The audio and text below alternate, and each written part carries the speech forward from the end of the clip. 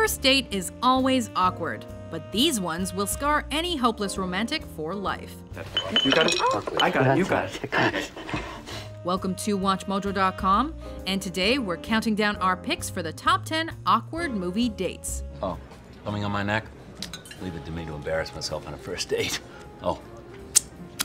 For this list, we're taking a look at big screen romantic outings that started off fine and dandy until they amounted to that awkward moment. Fred, look, I can go to the prom. We'll deal with it later. Relax. You already laid the tracks. That's the hard part. Number 10. I like to wear women's clothes, Ed Wood. Oh, the spook house! Edward D. Wood Jr. had his fair share of baggage, but few would deny that the director was a passionate, determined, and all-around cheerful guy. Oh, we're stuck. When he's stranded on a broken-down carnival ride with his future wife, Kathy, Wood decides to divulge his greatest secret. Kathy? I'm about to tell you something that I never told any girl on a first date. His guilty pleasure of cross-dressing. I like to wear women's clothes. While most women would be running for the hills, Kathy decides to accept this delightfully quirky fella for who he is. Okay. It goes to show that sometimes it's best to get everything out in the open on the first date.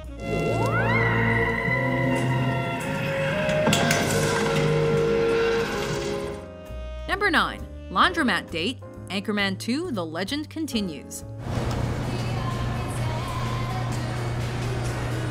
It's hard to imagine anyone could possibly be more awkward than Brick Tamlin.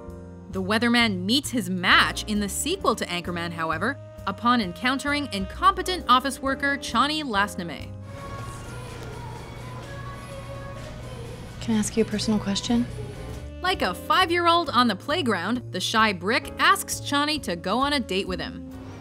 Can we go to a date? As strange as it sounds, a laundromat is the perfect romantic setting for these empty-headed lovebirds. After downing several sodas, the two engage in their first kiss and throw themselves a pants party. Talk about an upgrade from shoulder touching.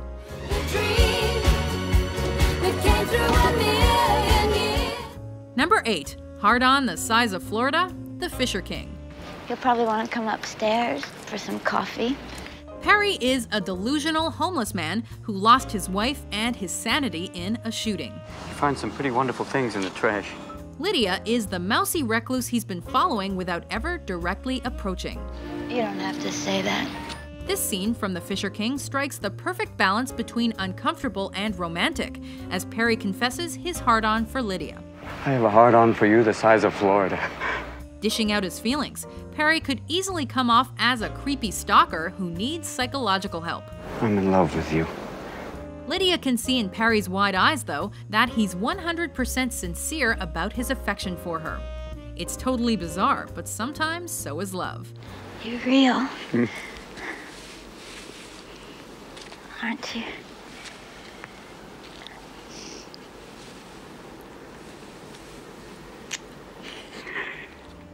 Number 7. A meaningful relationship, American Psycho. Patrick, it's so elegant. Handsome, sharp, and wealthy, Patrick Bateman might seem like a catch. Little does anyone realize, however, that he's also a chainsaw-wielding psychopath. While on a date with his secretary Jean, Bateman plays with lethal instruments in his apartment. What do you really want to do with your life? As the two casually converse, the audience is convinced the unsuspecting Jean will become Bateman's next victim. What's that? Duct tape. I need it for, taping something. But before he can fire a nail gun at his employee's head, she's saved by an answering machine. Patrick, I know you're there. Pick up the phone, you bad boy. Bateman decides to let Jean live, leaving her blissfully unaware of how close she came to certain death. Do you want me to go? Yeah. I don't think I can control myself. Number 6. I'm pregnant. Knocked up. What do you say? Geisha House, Hollywood, 9 o'clock. Sure, that's cool. If you sleep with someone on the first date, be prepared to receive some life-altering news on your second date. I thought maybe we could just talk and get to know each other better. Cool. Okay, I'll start. In this scene from Knocked Up, Allison prepares to inform her flabby-chested one-night stand Ben that there's a bun in her oven. So I have something that I really need to tell you. It's kind of why I called you. Before dropping the bombshell, she hopes to learn a little more about the father of her baby. She only grows more concerned as Ben prattles on. That really lasted me, until now. It's been almost 10 years. I have like $900 left, so that should last me for I'm not a mathematician, but another 2 years or some shit. When Allison finally breaks the news, Ben naturally reacts like an immature child. I'm pregnant. Fuck off. What? What? That's why you always wear a condom, kids. I almost had the condom on my dick. It was on the cusp, and then you said, just do it already. I didn't mean do it without a condom. I meant do it, hurry up. Number 5, subtitles, Annie Hall. You're what Grammy Hall would call a real Jew. What if people always told each other exactly what they were thinking on dates? Chances are they'd never speak again.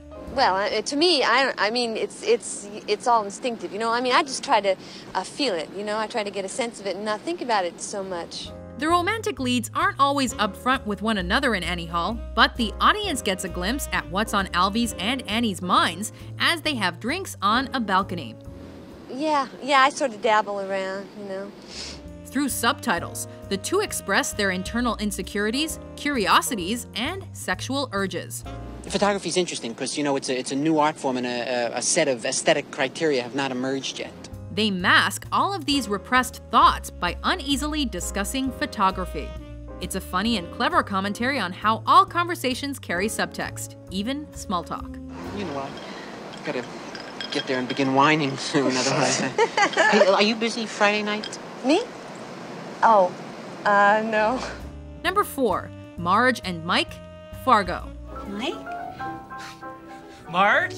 The Coen brothers are masters of uncomfortable comedy, as represented in this scene from Fargo. This is a nice place. Yeah, it's a Radisson, so it's pretty good. The very pregnant Marge Gunderson thinks she's going out to a friendly dinner with her high school chum, Mike Yanagita. Well, what about you, Mike? Are you married?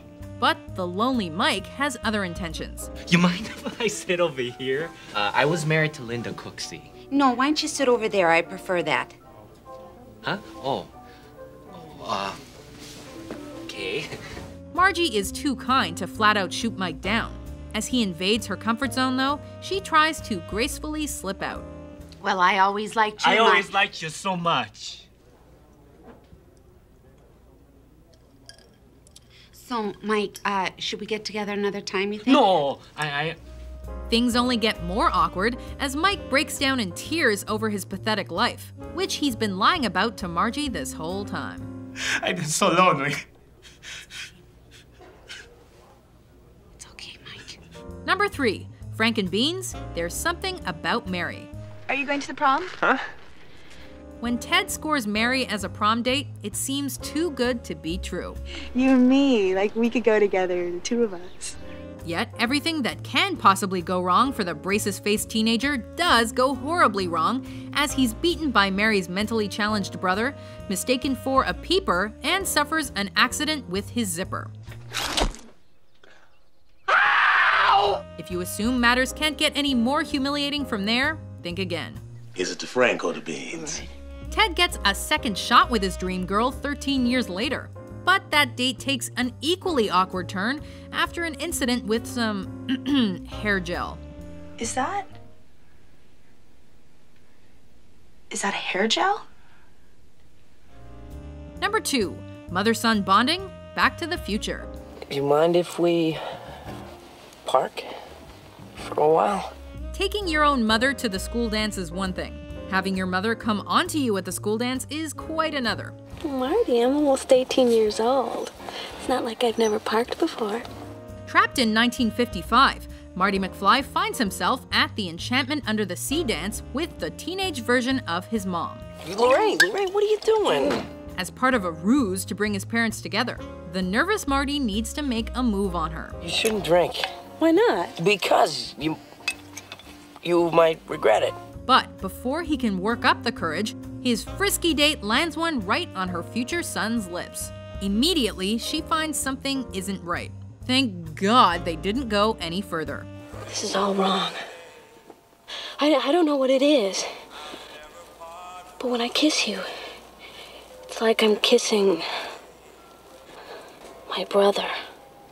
I guess it doesn't make any sense, does it? Believe me, it makes perfect sense. Before we kiss our top pick goodnight, here are a few honorable mentions. Good evening. Hello. How are you, sir? Good evening, Mr. Gladstone. Hello again. I'll see if the penis knows any. I mean, the pianist. The guy playing the piano. So you're breaking up with me because I'm too blonde? No, that's not entirely true. Here, feel this. 100% Pashmina. Well, at least that's what the guy in the street told me. Come on, then. Wow, that is soft. Well, you know, And I want a baby now. I'm 37.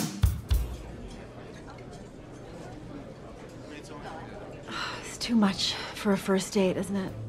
Number 1, cinema date, taxi driver. All Travis Bickle wants is to make a connection with another human being and to serve a purpose. Got a present. Oh! However, he just doesn't know how to function in this world. You gotta be kidding. What? This is a dirty movie. The audience begins to see just how socially inept Travis is when he takes his love interest Betsy to a movie. No, this is a movie that a lot of couples come to. All kinds of couples go here. Not your typical date movie, but a Swedish sex education film. Förstod skönheten i dina naturliga organ. Vagina, pallot, spermier och ägg. As you might expect, Betsy is not impressed. It's not so bad. Taking me to a place like this is about as exciting to me as saying, let's The further she pushes Travis away, the further he descends into madness as this unstable taxi driver attempts to find his place.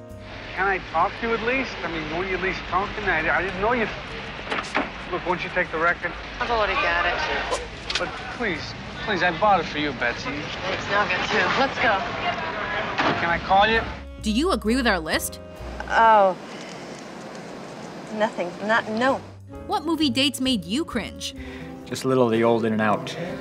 For more entertaining top 10s published every day, be sure to subscribe to WatchMojo.com. So here's to a wonderful evening.